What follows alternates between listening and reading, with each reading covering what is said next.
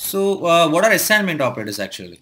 Assignment operators are used to assign values to variables, and the different types of assignment values are is equaled, plus equaled, minus equaled, and so on until the exponent which I have seen in the past. Okay.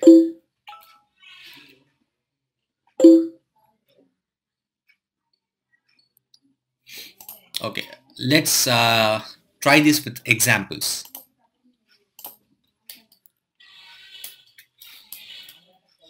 A equal to 5.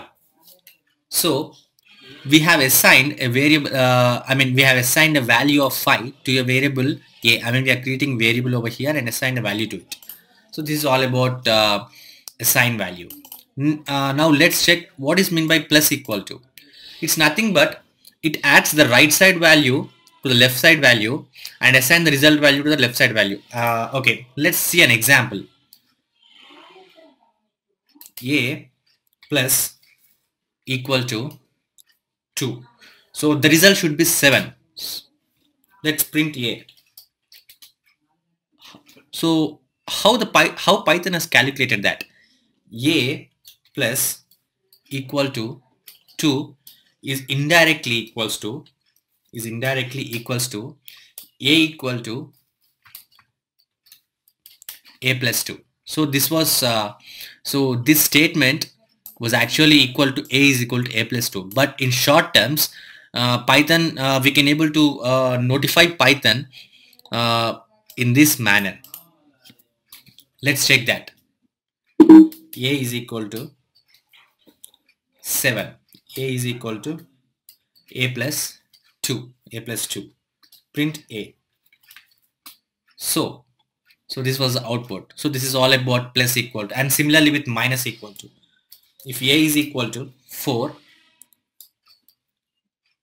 A minus equal to 1. So this is equal to A is equal to A minus 1. Since A is equal to 4, A is equal to 4 minus 1, which is nothing but 3. Print A. That's all. And that's all with the multiplication, and that's all with the division. Okay, if you want example, let's take another example then. Is equal to 4. A division equal to 2. The answer should be 2, which is nothing but 4 by 2, which is nothing but A by 2. Print A. Okay. Next, B is equal to 3. Equal to 2. So here 3 into 2 is equal to 6. Print B. Okay, and now the modulus. As we have discussed just now, the modulus is nothing but the reminder of the division operation.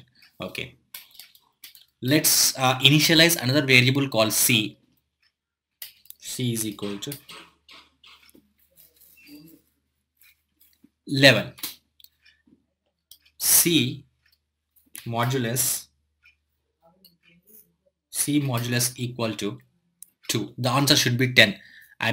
If we divide 11 by 2, the remainder was 1 actually. Okay, print C. So the remainder should be 1. Okay, now the last one was exponential.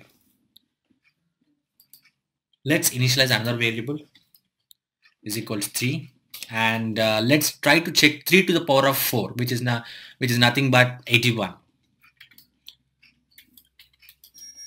equal to 4. Print D.